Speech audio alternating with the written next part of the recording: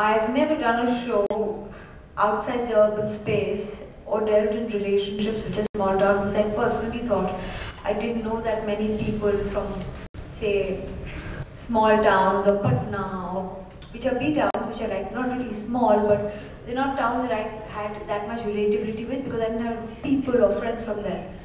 So when I decided to do this show, I said I want to get characters with that I am new to, not that I actually know. So I did a bit of research and I molded my story into an area where the rules or the ground rules of people existed in the same place but with different ideologies. So you have these two families, one which is rich, decadent, financially extremely wealthy, in knowledge, in progression, in thinking, extremely poor. They have double standards, different values for their daughters, different values for their sons.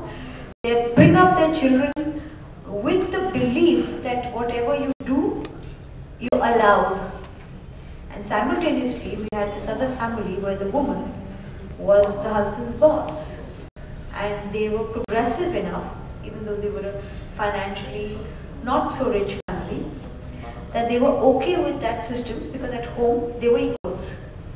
And a girl who was brought up in such a house, when clashes with a man who for no fault of his, but clear bad upbringing, actually thinks that he owns the world.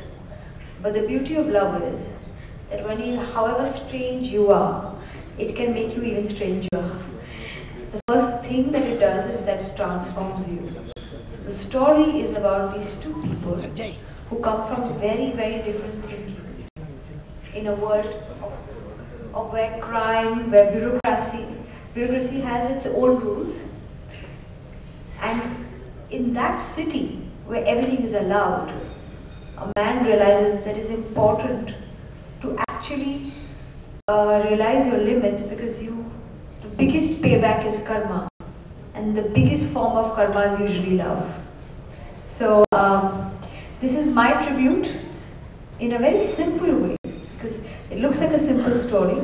It's a character that will bring out its newness to the one thing that only can change you, and that is love.